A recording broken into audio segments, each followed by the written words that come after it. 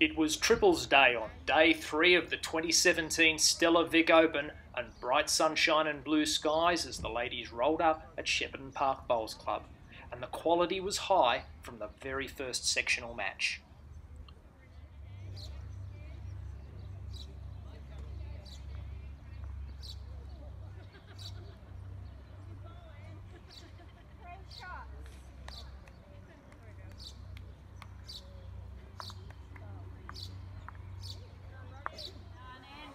Yes, there were plenty of great shots in the women's trips. This from Gillian Vorwerk of Warrnambool.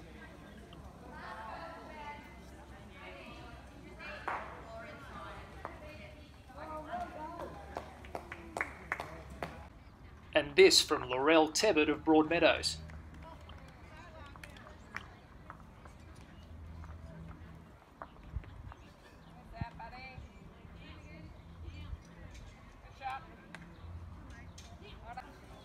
But the big story emerging on day 3 is multiple Vic Open champion Lisa Phillips. She's back, she's on fire, and a second Vic medal in 3 years is now looming as a distinct possibility.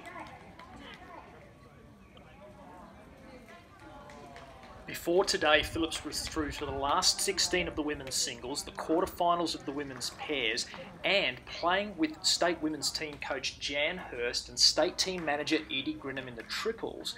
They knocked out Carla Krasanik, Victoria Brackley and Kelly McCarrahan to make the round of 16. She's getting a lot of help from her teammates here. Take a look at this gem from Edie Grinham.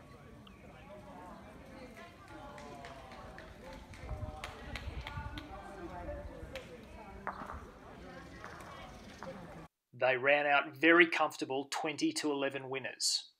The first men through to the men's triples quarterfinals are locals Paul McInnes, Mal Williams and Daniel Nichols, all of the Goulburn Valley, had some big wins today to march into the last 8. But looking ominous in all men's disciplines is recent Australian Champion of Champions winner Lee Schreiner of Tasmania. He's into the last 32 of the men's singles, the pairs, and now the triples with Bendigo East's Brad Marin and Dylan Phillip. Schreiner is certainly playing well, showing all his class, but choosing your teammates wisely in these disciplines helps a lot. Take a look at these 2 shots from Brad Marin.